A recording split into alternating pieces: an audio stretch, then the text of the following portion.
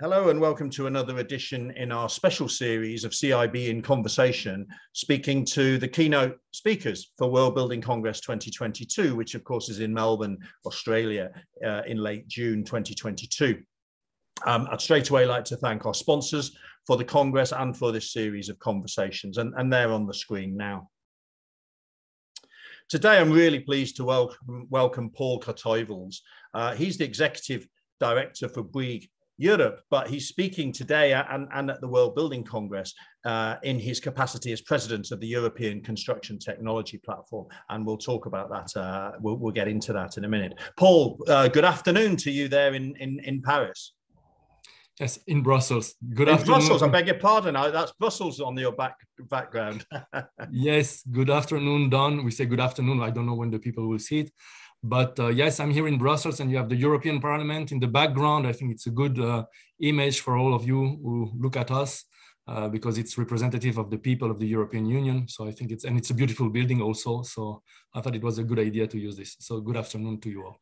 Good afternoon. And of course, there's a Brussels important European Union connection with the ECTP role that you have. But let's start just by talking a little bit about your background. Paul, how did you get where you are? What brought you into the construction sector and what's your career looked like to date?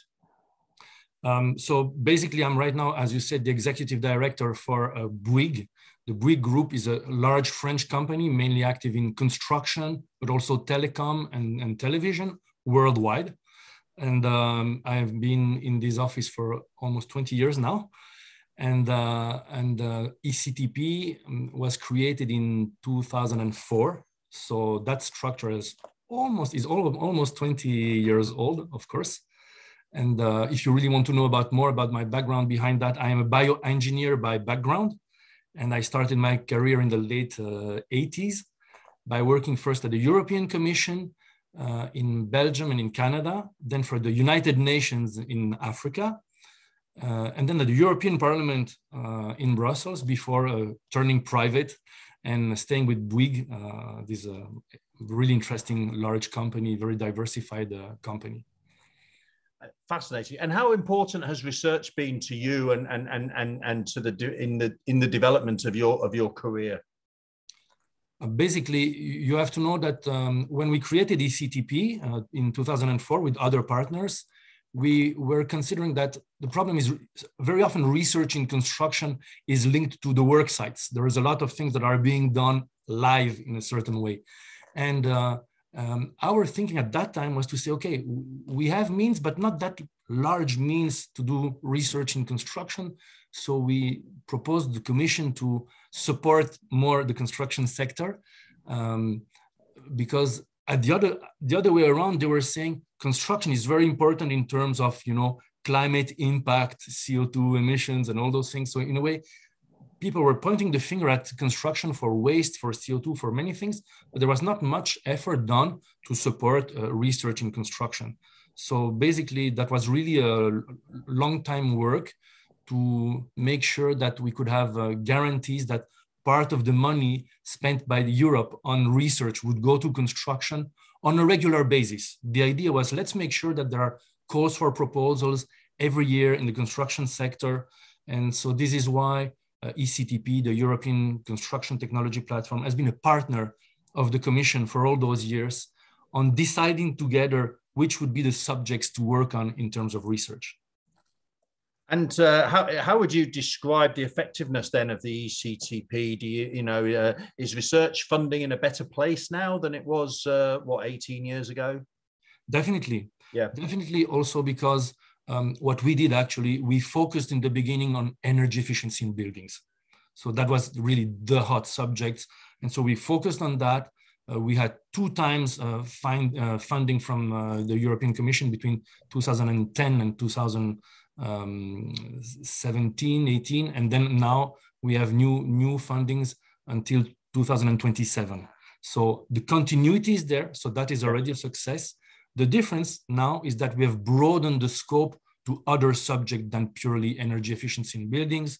And as you know, it's subjects that are dear to all of us: digitalization, greening of the buildings, of course, more participation of the people in the projects and in the rethinking of the city. So definitely we think it's a long-term relationship that has been evolving, and the continuity is the proof that it's a success. Very, very good. And so let's come on to the subject of your keynote presentation, because obviously it's going to connect to that. What's the title, Paul? Yes, I wanted to propose the following title, which is Scientific Excellence for Urban Regeneration. And the reason why I chose this title, first of all, I thought I was going to say technological excellence, then I realized there is not only technology. So this is why I chose scientific excellence, to make sure that we have technological sciences, biological science, social sciences, yep, economics also. All those different values have to be taken into consideration. And the for urban regeneration is there to mean that all the research we're working on all together is not the final objective. I mean, all this has to be many tools for urban regeneration, which means quality of life of the people. This is the reason why I propose this scientific excellence for urban regeneration.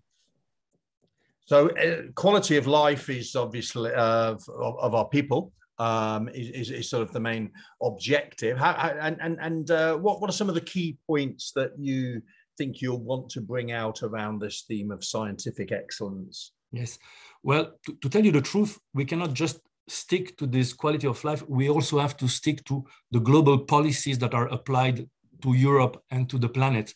So basically we have to find the right balance between following all the objectives that were defined by the Commission. And these are many, actually, so it's quite complicated.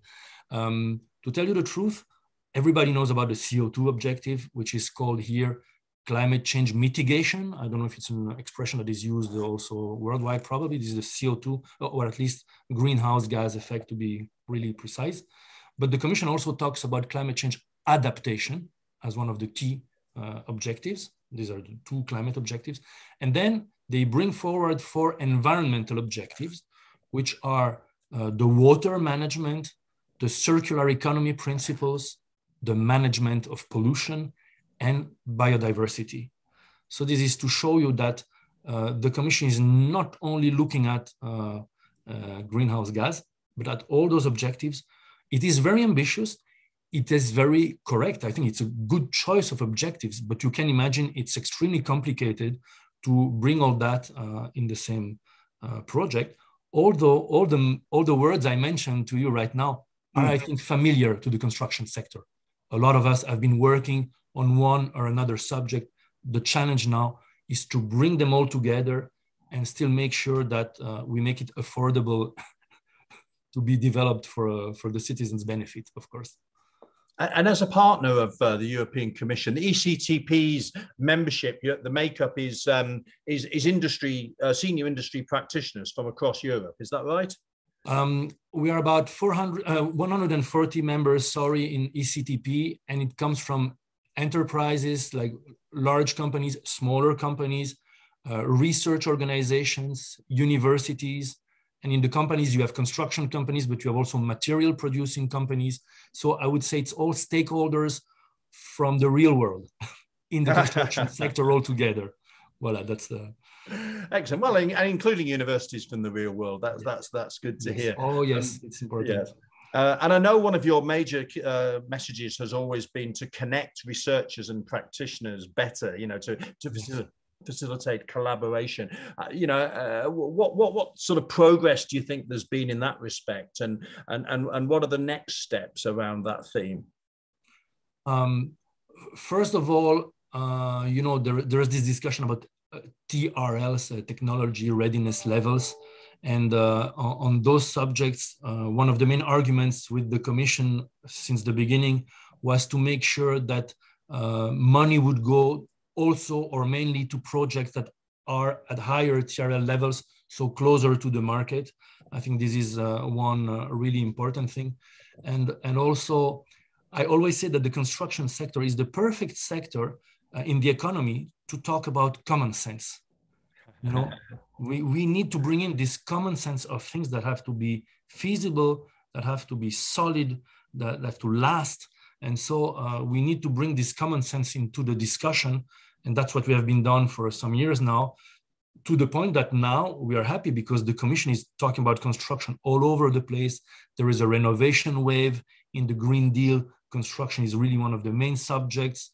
There is even a personal initiative from the president of the Commission called the Bauhaus, the new Bauhaus initiative, which brings in not only this efficiency, but also the beauty of the city, the beauty of the construction, the architectural side, which is also an element of the quality of life of the citizens, of course. If you have a very efficient city, which is not pleasant, this is not good either. You have to be happy and proud and comfortable where you live.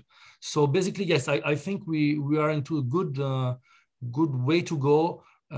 My only worry is that, because we are talking here together with the research people, my only worry is the extremely heavy regulatory environment that is being built up for the moment with the argument of the climate change, of course, which is an excellent argument. Nobody can deny this. The problem is that, too much regulation can become also a problem. So we have to make sure that we find the right balance between a regulatory framework that pushes toward integrating innovation and a regulatory framework that becomes so heavy that people get discouraged. So that's a new challenge for now. It is this regulatory consideration, and have the research people talk maybe more to their fellows in the law directorate of the company or accounting of the company. You have to make bridges, build strange bridges also within the company to make sure that research is fit for the regulation. Regulation is becoming so ambitious that if you do not follow it, your research program is not ambitious enough anymore. Right. So these connections are the complication of the moment, according to me at least. So do you think research is keeping up in terms of providing the evidence base that you need for regulatory progress? I think we are giving the right messages. I think we are giving all the best messages that we can.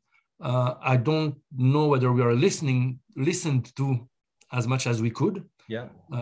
Because, again, the things that we have to talk with the civil servants who prepare those documents.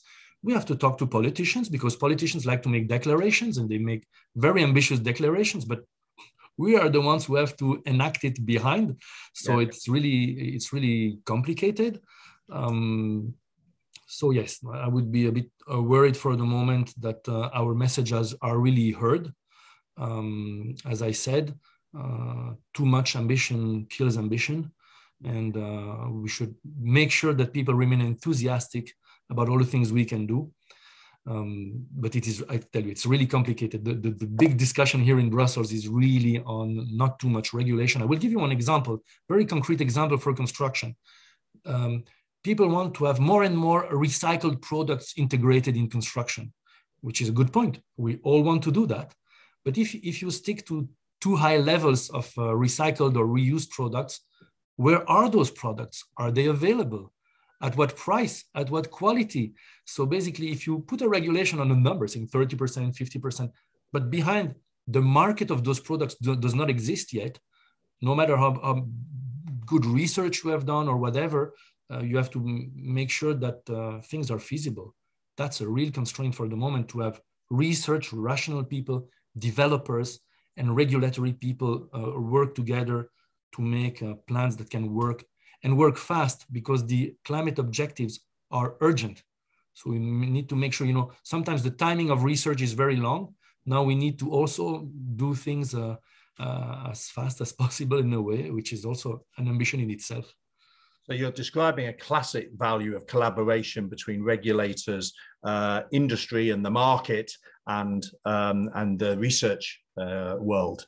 And I think actually a number of our keynote speakers touch on that, so that sort of theme, Paul. So you won't be alone in highlighting that sort of issue. If I may just ask you one final question about ECTP's agenda. Clearly, its primary focus is on the European Union, but to what extent do you take a perspective looking at the rest of the world and, for example, developing countries? Yes, you are taking the words out of my mouth, because as I lived myself in Africa, I am totally connected also to emerging countries, developing countries, and definitely it's an extremely important argument for the simple reason that, the Congress will be a worldwide Congress. Yes. And the challenges of today are worldwide challenges. So it doesn't mean that we have a unique worldwide solution, but we need to work on worldwide solutions adapted to every continent, every country, every climate situation, economic situation, etc.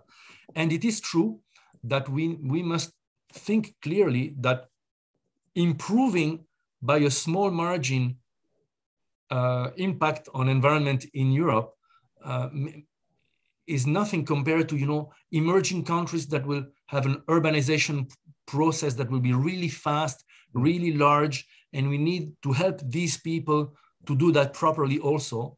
So this is also why when I told you we need to have feasible things, realistic things, it's important that those emerging countries can take advantage of whatever we do to apply it in their very rapid urban development, because otherwise all the efforts that you do in Europe would be totally dwarfed by what is happening worldwide. So definitely I can tell you that to me, what happens in those countries is really important. Not too long ago, I even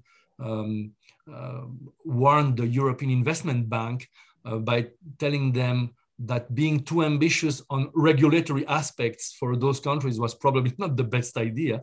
We need to be pragmatic. So basically going simple and practical is important so that more people can apply it. Otherwise it's going to be terrible. So yes, to total support to the other parts of the world. And did you have any involvement in COP26, Paul, or do you get involved in the Congress of the Parties? I just wondered to what extent you think that the United Nations agenda is recognizing what you're saying there, and whether you think that policies are aligned at the UN level in the most helpful way. Yes. You will say that I'm everywhere, because when I was in Africa, I was there for the United Nations also. Right. Yeah. but basically, right now in those large events, no, I do not participate for the simple reason that I don't have the time with all the work I have to do here. So the best they can do, I'm really happy. I would love to participate, but I'm not telling you how many things I cannot do, because it's just. Yeah. We are who we are, and we need to rest sometimes. But again, I would say that the weaknesses of those big machines are the fact that you need to find global agreements between many countries. And personally, for having worked in Africa myself, but really in the bush, I can tell you that you must start by simple things. You must start by cheap things. And to me, you can have all the ambitious worldwide numbers that you want to reach. My point, and that is valid for any country in the world, is what can we still already do, which is fast and cheap or even free? So if we really want the built environment to be lower impact, there are a lot of things that can be done with inspiration, ideas, quick things. And that's also the kind of things we have to share, you know. Innovation does not mean necessarily lab research. It can be great ideas. Also, I would say, let's take a look backwards, past solutions, how people were building before the oil times or the electricity times. There are solutions that are also there that we can reuse now. So yes, to the big ceremonies, that's great. But I'm happy to when people say that, okay, there was this solution applied in buildings at one stage, we can reuse them now. My criteria being, when I pull the plug, what is still working, you know? Yeah. And so basically on a building, you can also decide when you pull the plug, how cool or warm or how much light goes in it, because you have been thinking hard about the architecture, the bioclimatic architecture, the choice of the materials. All those things are also really important before you digitalize. Well, Paul, I've really enjoyed listening to you, and I know that our delegates in Melbourne are going to love your presentation, and I hope they get an opportunity to interact with you in the question and answers and discussion and so forth. Before we finish, I'd just like to ask you a final question, which is really about your key message, a sort of final point that you'd like to get across to researchers around, you know, what the top opportunity or the top challenge that researchers ought to take away from your keynote. You know, in the built environment, there is one major challenge which is recognized also by Europe. It's the renovation of buildings, retrofitting of buildings. So it's a good point. The thing is that it's not an easy point. It's not an easy point because buildings are many. You cannot always do more buildings in one time unless it's a whole district with the same architecture or whatever. So I think research can do a lot of good work on answering to all those challenges of retrofitting with solutions that are good for all the objectives that I mentioned to you before on climate and environment. That is really quite classy. There is a word that one of my teachers at university used often on what they were doing in research, and it was say, we have to find elegant solutions. Yes. Elegance of the solution. I really love that word in research, because it means that you find something classy, which is inspired, which is integrated. So we need to find elegant solutions to make the retrofitting as rapid, as economically acceptable as possible, as beautiful as possible, and low environmental impact, of course. That's the main things. So if I had to concentrate on one thing, I would say this retrofitting, this renovation challenge is huge, and there is a lot of work to do to make it wider and faster as possible. Well, that's a great place to finish. Thank you very much indeed. And I'm sure we'll debate the issue about retrofit in much more detail at the World Building Congress. So thank you, Paul. Thank you very much in Brussels. Thank you very much indeed for your time this afternoon. And thank you very much. Thank you very much, Don, and thanks to all of you who listen to this exchange. Thank you. We look forward to seeing you in all our keynote speakers and all our delegates and all our sponsors in Melbourne in late June at the World Building Congress. Thank you very much indeed for watching today's edition, and for now, goodbye. Goodbye.